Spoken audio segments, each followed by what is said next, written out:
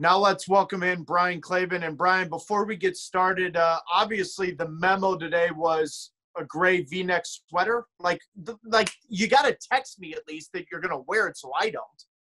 That's funny. Hey, that being said, I put on Sunday's best just for you, man. The typical Twellman thing, I had no idea. The collared shirt, the V-neck sweater. Hey, the only thing I'm missing is the hairline from your digital design, and I don't think that's ever coming back. But it's almost no, I don't think you can't borrow my Lego haircut anytime. Brian, I appreciate you joining the show. Obviously, you and I have connected throughout the years. I've been a huge fan of yours as you've been a huge part of this development part of the player in the United States. We're going to get into that in a moment.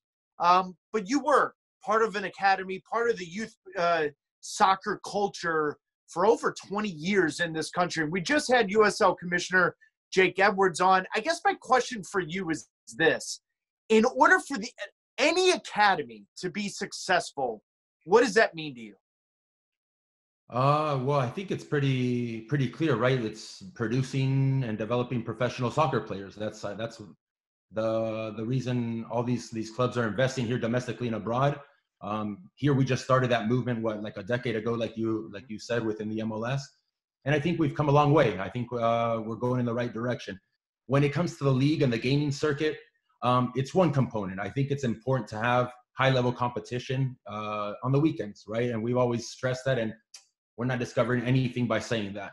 But in my opinion, the most important part is the internal competition. What that means is, what are we doing in our everyday environment in our clubs, okay? Because if you take it from a mathematical perspective, I think the contact hours, 10 hours of training, and plus more. Many clubs have these players in-house now, housed there, schooled there. So the contact hours are so much more and so much more important than just a test on the weekend. So from my experience, guys, I mean, I don't know how else to put it, but bluntly, the intensity is just lacking in most training environments here in the United States, okay? And you can clearly see that, not even by going to the training. You can see it from the field product on the weekend, the players' body language, the body language of the staff on the sideline.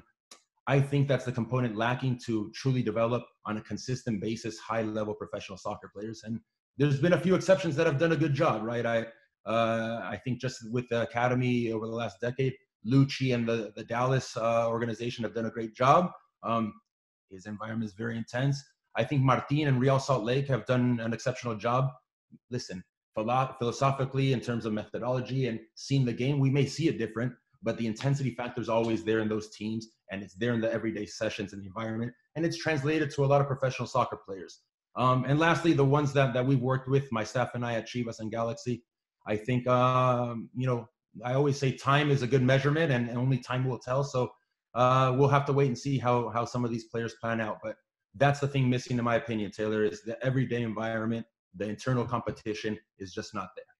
Well, and I'm glad you brought it up, because I do think your time, especially at the Galaxy, has shown some of those fruits. A lot of the current under-20 World Cup national team players, you've had a huge impact on. Your staff has had a huge impact on. You've seen a lot of the other groups. And what's interesting, Brian, is during this pandemic, you started on your YouTube channel, 343, like this firsthand knowledge behind the scenes with the under-20s. My first question is, why?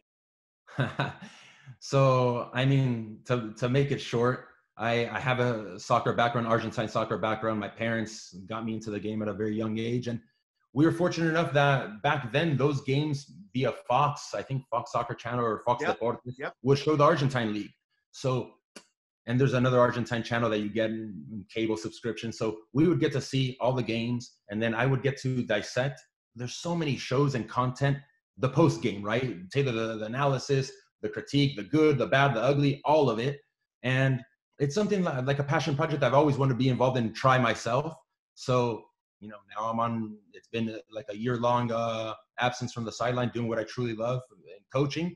So I thought, what better time now, and we started off with dissecting the U20 player pool. And I think it's something that I'm going to continue doing until I'm back on the sideline.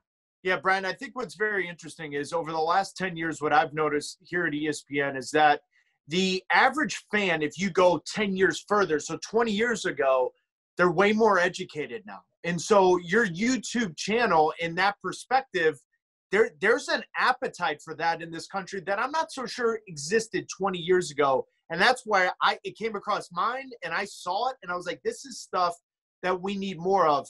I want to dive into one of your episodes. It's a huge topic. It's Gio Reyna, Llanez. Should they skip the Under-20 World Cup? From my point of view, unless you're a regular on the senior national team, I played against Xavi for Spain, Iker Casillas. Yeah. They didn't skip the Under-20 World Cup.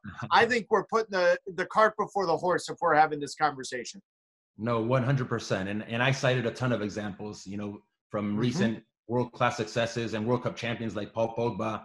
He was a consolidated starter on Juventus, and he went and he did his thing at the World Cup, and it propelled his career. And I think the experience gained is just so important, Taylor. So we're talking about our two best players. As of today, Gio and Uli are our two best players. So why would we rob our two best players of this experience for themselves, for the rest of the team? Because face it, Taylor, in any sport, if you take out the two best players, the team suffers. So I would only excuse this if, the Qatar World Cup was before their next U20 World Cup, which it's not, right? The U20 World Cup is slated for fall of 2021, and Qatar is for winter of 2022. So I think without a doubt, those two guys need to be on the field for our U20s. Well, thank you very much for watching ESPN on YouTube. For more sports highlights and analysis, be sure to download the ESPN app. And for live streaming, premium content, and let's not forget as well, ESPN FC 7 days a week. Subscribe to ESPN Plus.